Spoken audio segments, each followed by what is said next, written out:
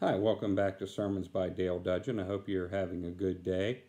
I know this is a time when a lot of us are alone, and a lot of us are feeling alone. And in these times of solitude, I'd like to read about a man who, in the Bible, certainly had his fair share of time spent alone. And that's the prophet Elijah. In the book of 1 Kings, in the 19th chapter, beginning in the 7th verse, we read these words.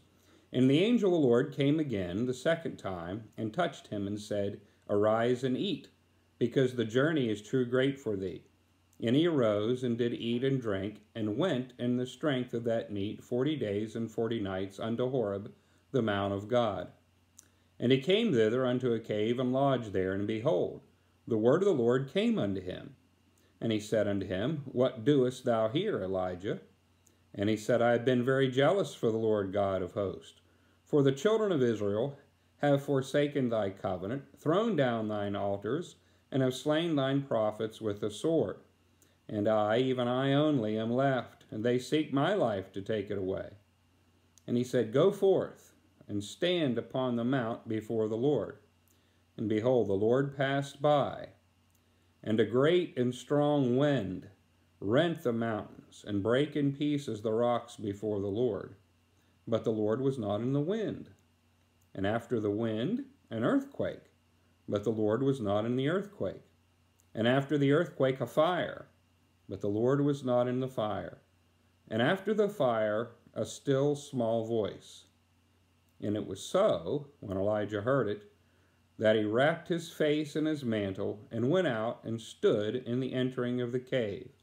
And behold, there came a voice unto him, and said, What doest thou here, Elijah?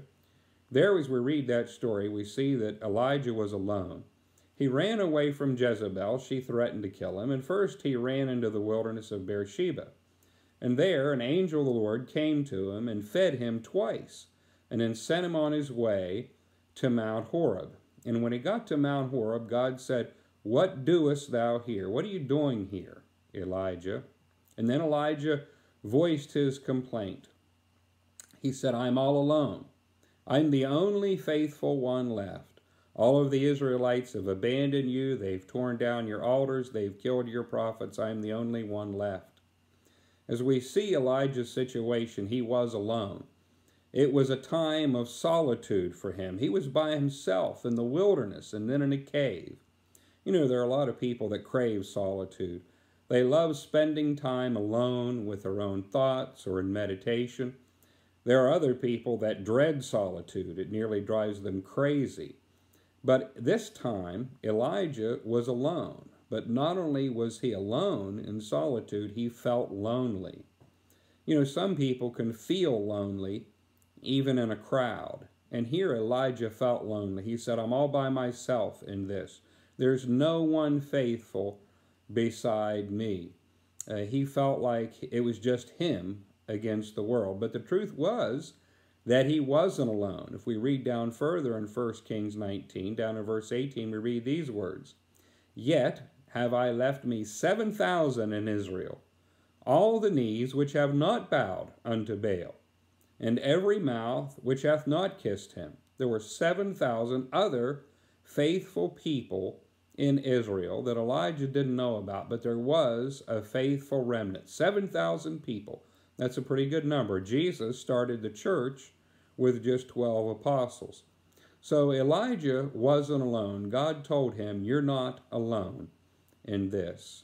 You know, sometimes when we're in these times of solitude, it seems like there are things in this world that are certainly bigger than us and out of our control. And as Elijah was alone there on Mount Horeb, there was a big wind, and there was an earthquake, and there was also a fire. But in none of that did God speak. But the Bible tells us that he spoke in that still small voice. So even when we're alone at this time, we can still hear the voice of God. God still speaks to us today. We can read the words that he said to Elijah in our Bibles today. So even though we might be alone, we don't have to feel lonely. You know, we're all in this together, folks. And you don't have to feel like it's just you. And also the Lord is with you. His angels are watching over you. And in the end, God gave Elijah a job. At the end of this, he sent Elijah on various missions to accomplish God's will. He asked Elijah there twice, "What are you doing here? What are you doing here?" God had something for Elijah to do when his period of solitude was over. And I'm certain God has something for us to do when our period of solitude will end as well. Well, I hope you think about this, and I hope it's a blessing to you, and I hope that God blesses you and yours until we can talk together again.